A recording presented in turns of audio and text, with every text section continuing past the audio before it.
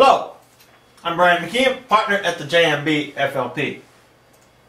Today we'll be reviewing the following CNBC shows: Fast Money, Mad Money, and Options Action for the week of April 6 to April 10, 2009. Now again, I'd like to remind you, this is merely a review of the following shows: Fast Money, Mad Money, and Options Action, and only looks at the upside plays in these shows, and not the underlying options used in these calls. And ETFs may be used in place of indexes and commodities. Now what we merely do is get an average analyst ranking through these free websites. So first we look at Fast Money's very own Karen Finerman. Now of all of her upside plays for the week, you can see that she has BIIB and TBT coming in as moderate buys. Next we move over to Zachary Karabell. Of all of his upside plays for the week, none of them make it into the buy count. As for Jeff Mackey, he has FDO come in as a moderate buy. And also, for special note, since it's been coming up the last couple weeks, JJC is an ETF I use for the copper index. So you might want to look at that to play copper. But be warned, there's no analyst ranking for that particular ETF at this time. So, next we move over to John Nigerian. Of all of his upside plays, he has BIIB as well. And that's coming in as a moderate buy. Next we move over to Timothy Seymour. He has gold, PBR, and MICC coming in as moderate buys.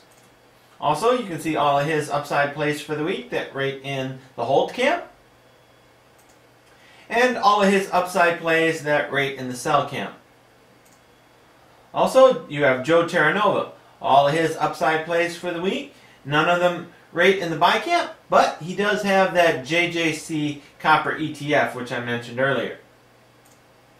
Now, there were also some special guest appearances from Dennis DeVitt and Dennis Gartman. Now, of all of their plays, you can see that none of them make it into the buy camp this week. And there was also Charles Grum and Brad Hintz. And you can see none of their stuff made it in the buy camp this week. Now, there was also a special guest appearance from Carl Icahn. Now, you can see he had BIIB and Yahoo. Now, you can see which ones made it in the particular buy camp. Now, there were also Ryan Jacobs and Bill Lanier. You can see none of their stuff made it in the buy camp. Now, as for JP Mark and Gene Munster, you can see they got no buys either. But as for Whitney Tilson and Greg Torseni, you see that they picked American Express and the S&P 500 to move higher, but they don't rate a buy by that particular analyst websites that we use. Now, as for Mad Money with Jim Cramer, now all of his upside plays for the week, he has Abbott, GIS, Teva, COH, and SPIL coming in as moderate buys for the week. Also, here's a look at all his upside plays for the week that rate in the hold camp. And all of Kramer's upside plays that he picked for the week that rate in the sell camp.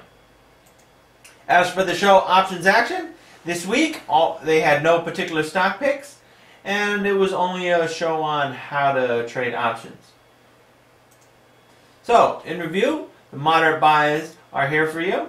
They have gold, Abbott, GIS, PBR, Teva, BIIB, COH, FDO, MICC, SPIL, and TBT. And there you can also see that there are no strong buy recommendations for this week. So again, I'd like to remind you that all analyst recommendations are as of April 10th, 2009. And I am not a licensed investment advisor, and the investments I am showing you today are what I'm doing for my friends and family's accounts. And I am not affiliated with CNBC or any of its affiliates, and or any of the websites used to determine these rankings. And I currently own shares of General Electric, Morgan Stanley, Prudential, and the S&P 500.